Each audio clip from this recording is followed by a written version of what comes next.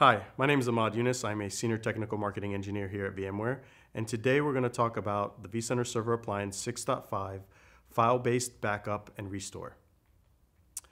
New in the vCenter Server Appliance 6.5 is native File-Based Backup Restore, which allows you to back up your vCenter Server Appliance and, in case of a disaster, restore it directly from the vCenter Server Appliance ISO.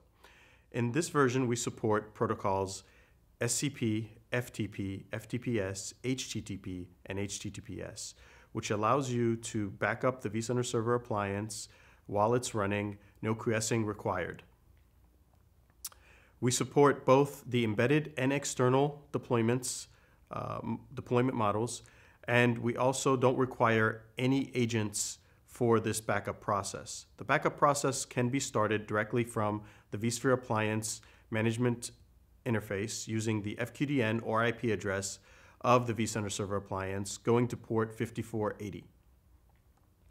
From there, a wizard will be started and guided you to the backup process.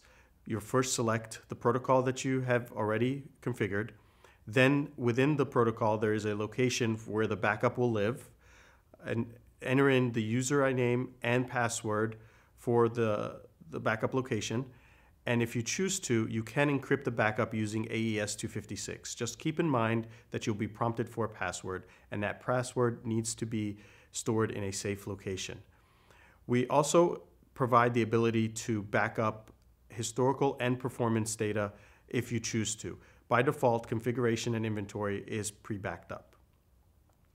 If a disaster arises, you can just mount the ISO of the vCenter Server Appliance that you deployed from and hit the restore button right from the installer.